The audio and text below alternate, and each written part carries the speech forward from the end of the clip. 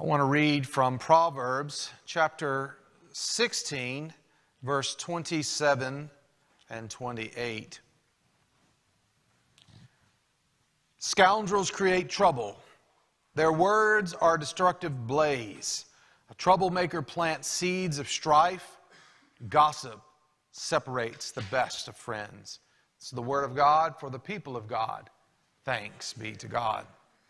We've been examining for several weeks now bad language, foul language, taboo language that we shouldn't use, that we shouldn't, as godly people, allow to come off of our lips. But have you ever thought which words you think are the absolute worst?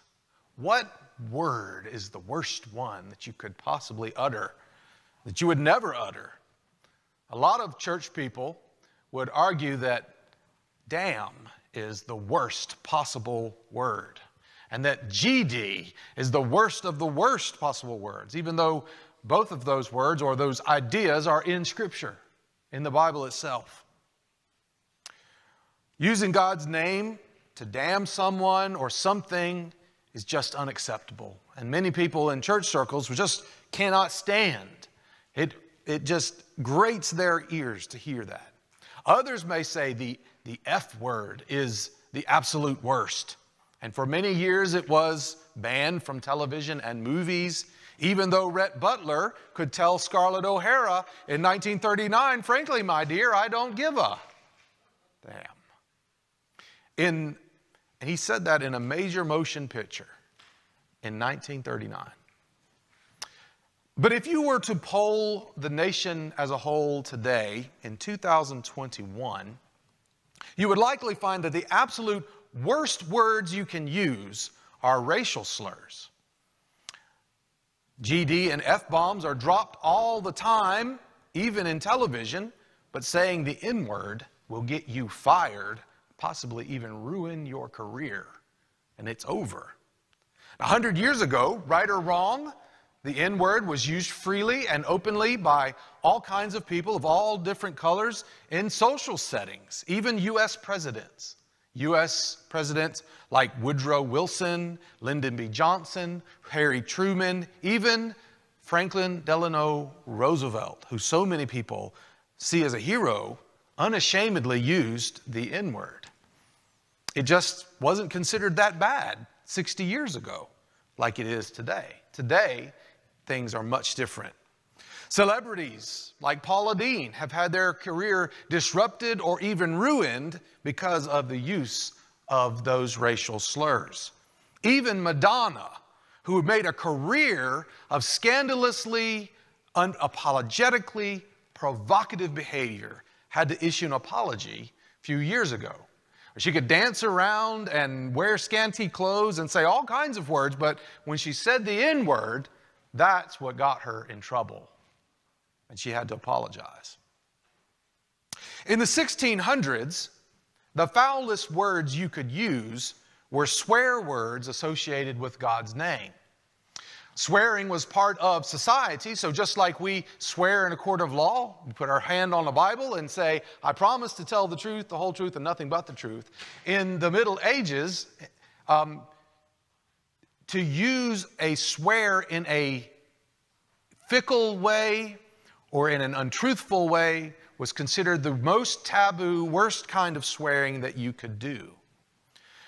And so although people would swear in church or swear in a court in honest ways, to swear in an unhonest way or in a fickle way in society was considered terrible. And so swear words, usually the worst things you could say would be like, by God's bones, or by God's blood. Those were considered extremely taboo, not to be used in polite company. Such foul language was fit only for sailors and pirates. Incidentally, the term bloody, as used in UK, as in, you bloody bastard, may have descended from the swear in the 1600s, by God's blood, which eventually was shortened to bloody, which is still in England considered to be a very bad word that you just don't say in polite company. But one of the terms that we use today to pretty up our cussing is the word darn. Where does that come from? Is it simply because it sounds like the other word that we use it? I found this interesting in my research. Darn actually evolved down through the centuries from the phrase that was used in the 16th century as a swear when people would say eternal damnation. And eternal damnation got shortened to tarnation, which was used by miners and cowboys in the West, sort of like, tarnation, these mosquitoes eating me up. And then tarnation was shortened down again to tarn, T-A-R-N. People just say, tarnation, that was too much. You know, when you slam your finger you hit your finger with a hammer, you can't go tarnation, that's too long. You just have to go tarn. And then tarn became darn. So the word that we use today that makes us sound like Ned Flanders on The Simpsons is actually, originally, was one of the worst curse words that you could use 400 years ago. Can you imagine Rhett Butler saying, frankly, my dear, I just don't give a darn. It just doesn't have the same punch, does it? But we like to pretty up our words to make them more palatable. For instance, we don't eat pig, we eat pork. Why is that? It's the same animal. But pig descends from an English word, and pork descends from a French and Latin word. And so I guess French things taste better than English things. Pork tastes better than a pig. The same rule applies for hamburgers. We don't eat cow, we eat beef. Because beef was originally a French Latin word, and so we enjoy our 100% all beef patty. We don't really enjoy 100% all cow patty. That just doesn't do it. If you give a food a fancy French name, it's easier to swallow.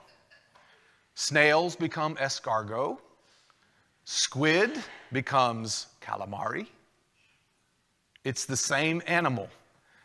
But if you call it by a French name on the menu, people will pay top dollar for it. If you call it by its animal name, you use it as fish bait. And that brings me to another form of foul language that people try to pretty up. Gossip. Gossip is one of the vilest forms of speech that comes from human lips. But ironically, it is one of the most common and accepted in polite society. If you come into the church, walk through the door dropping F-bombs all over the place, even the most welcoming of congregations will quickly escort you out. But gossip often runs wild in the church and nobody says a thing. This despite the extensive prohibitions against gossip throughout the Bible. Leviticus 19:16, do not spread slanderous gossip among your people. Proverbs 11:13, a gossip goes around telling secret, but those who are trustworthy can keep a confidence. Proverbs 17:4, wrongdoers eagerly listen to gossip, liars pay close attention to slander. Proverbs 20:19, a gossip goes around telling secrets. Do not hang around with chatterers. And I love this one, Proverbs 26:20, fire goes out without wood, and quarrels disappear when gossip stops. That's so true. And I could go on looking and quoting and referring to all these different places in scriptures that either use the word gossip or talk about the subject of gossip and talk about it in a negative term. Just based off of the number of times the Bible speaks negatively about gossip, you would think Christians would be far more concerned about gossip than cuss words. I think Jesus would be. I know the apostles were. In Romans, the Apostle Paul listed gossip right along some of the most despicable sins you can imagine. Let me read that. Romans 1, verse 29 through 31. Their lives became full of every kind of wickedness, sin, greed, hate, envy, murder, quarreling, deception, malicious behavior, and gossip. They are backstabbers, haters of God, insolent, proud, and boastful. They invent new ways of sinning, and they disobey their parents. Notice that Paul lists gossip among such despicable sins as murder and hating God. Wow. Do we think of it that way? You need to understand, destructive, sinful, disgusting language is not limited to so-called foul language. When people gossip, they are speaking in ways that Scripture say is repugnant to God. And it doesn't matter if they use polite, acceptable words. Gossip is hurtful and offensive, and God hates it.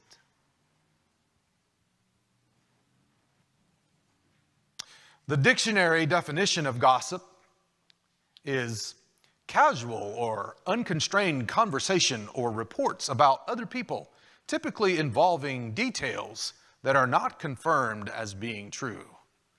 That's the technical definition. But gossip is sneaky language that easily disguises itself in our conversations. If we don't clearly understand the nature of gossip, we may engage in gossip without even knowing that we're doing so.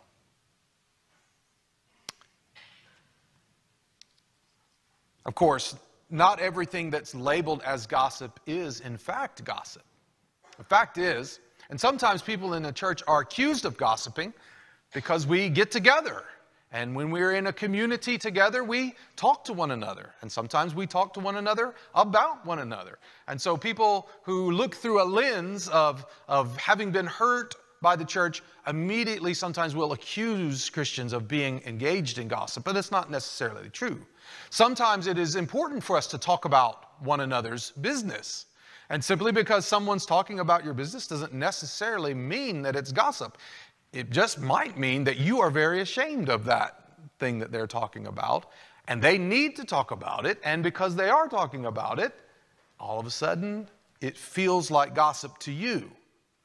But is it necessarily?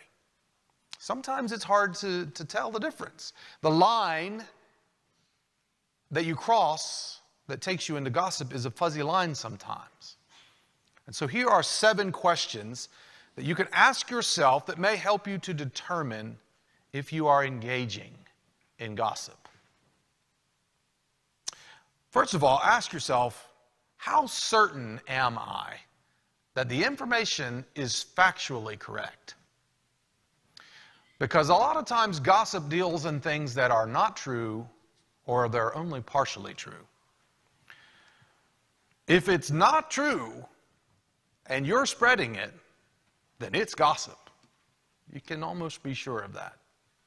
But here's the thing. Sometimes you don't intend to be spreading gossip. Sometimes you might wonder if something is true.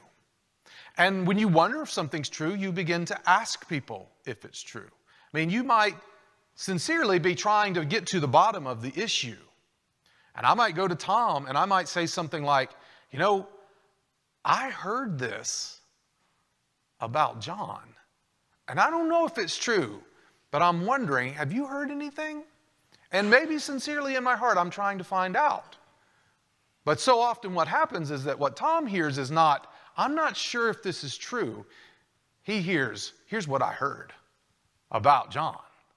And then Tom goes and he tells someone else about it, and before you know it, by the end of the day, the whole community is talking about what John did.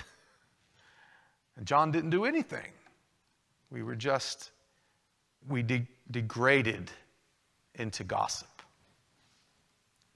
How certain am I that the information is factually correct? You need to be very, very careful about that. And number 2, ask yourself, was this info given in confidence? Was this info given in confidence? Did the person who came to me and talked with me, were they expecting me to keep this to myself? Because if they were, then I need to honor that. We need to not be the kind of people who are quick to tell other people about what we have heard, but keep it to ourselves. You can't have deep, meaningful relationships with people unless you are able to trust one another to keep a confidence. Because we are called as Christians to confide in one another, to bear one another's burdens, to go to one another and help one another. Sometimes someone needs to come to you and just be able to vent and get something off of their chest and be done with it. But they can't do that if they can't trust you not to go blabbing their business to other people. And so gossip destroys the ability to have real, meaningful relationships in a community. It's one of the reasons why it is so disgusting and evil. Third, ask yourself, is this important enough to share? Not everything that you hear really needs to be passed on. It may feel interesting, it may be fascinating, it may be juicy, but it may not be important. It may be more important for you to keep your mouth shut than to talk about it. Number 4, ask yourself, am I telling the story to build others up in Christ? Or is there some other reason that I'm sharing this? So like I said, sometimes it's important to talk about a problem or to talk about a situation or an issue. If someone comes to me and I feel like what they have said makes me fear that their life or someone else's life might be in danger, it might be important for me to step up and talk to someone about that. But not all things are that important. And maybe it's not about what's right and good for people. It's simply about what feels good to me. When people gossip, sometimes you can tell if you pay really a close attention to their face. Because people who like to gossip, they'll sort of get a gleam in their eye when they get into it. I'm not one that really likes to gossip, but I really like to eat steak. And I imagine I get the same gleam in my eye when I'm about to eat a juicy ribeye. But some people get that gleam in their eye when they're about to gossip. And I want to tell you, I see it on people's faces. They get excited. Oh, they got something they want to tell me. And they're so excited it's going to be so good. But it doesn't seem that way to me. It's literally disgusting. It's literally disgusting. Some people think pornography is terribly disgusting and evil. Do you realize that gossip is just as disgusting and evil? Ask yourself this question: am I telling this story to protect others in Christ? Or is it about what I can get out of it? Am I getting entertainment out of someone else's situation at their expense? And number 6, what is my motive for telling this particular person about it? As I said, sometimes it's important. We need to discuss situations and problems, but do I need to tell this person about it? Maybe I need to go to the person that the gossip is about and discuss the situation with them. Going back to our earlier situation, I'm not sure if this is true, but this is what I heard, and I'm trying to get to the bottom of it and discover if this is indeed true. You know who you talked about? The best person to talk to about that is the person that it's about. Go straight to the source and say, I heard this, and I don't know if it's true. Can you explain it to me? And you could stop it right then and there, get to the bottom of it, and decide whether it needs to go on. But so many times instead, what we want to do is we want to go tell this person, and we want to go tell that person, and we'll go tell this person, and all those people don't really need to know. The last question is, have I prayed about it? If Jesus was sitting right there or standing right there in your group as you're talking about this particular bit of news, would Jesus be happy about it? or not? The fact is, He is there. He is there in all of those conversations. And He wants us to bear one another's burdens and lift one another up and build one another up in the faith. He wants us to know that all of the people in our community, in our congregation, in our relationships, they've got our back. When we're not there, they're the ones that are the quickest to defend us and stand up for us, take care of us. They need to know that we've got their back, not that we're always at their back or talking behind their back.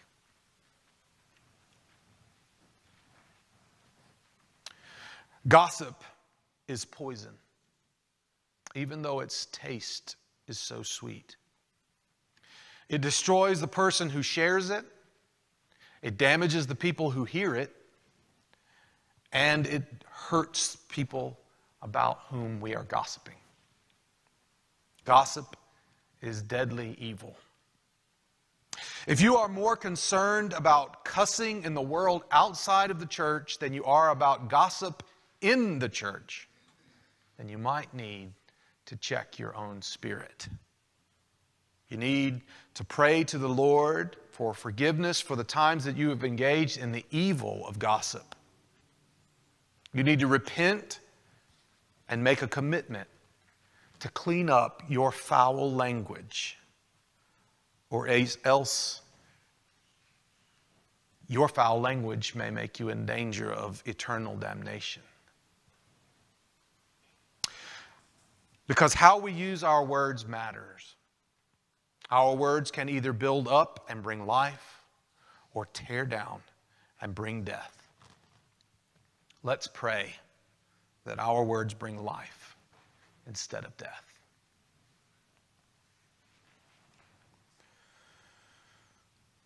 Gracious Father, You created the whole world. You spoke, and then it was. And You created us in Your image. So often we have distorted that image. That beautiful image has been turned into something ugly. Being created in Your image, our words are the most important words that any animal on this planet can speak. Our communication is so much more complex than any other bird that sings or whale that squeaks. And our words can either bring life or they can bring death. Father, we pray that You will forgive us for the ways that we might have used words to bring death and hurt and damage. And help us instead to use our words to bring light and life into the darkness of this world. In Christ's name we pray. Amen.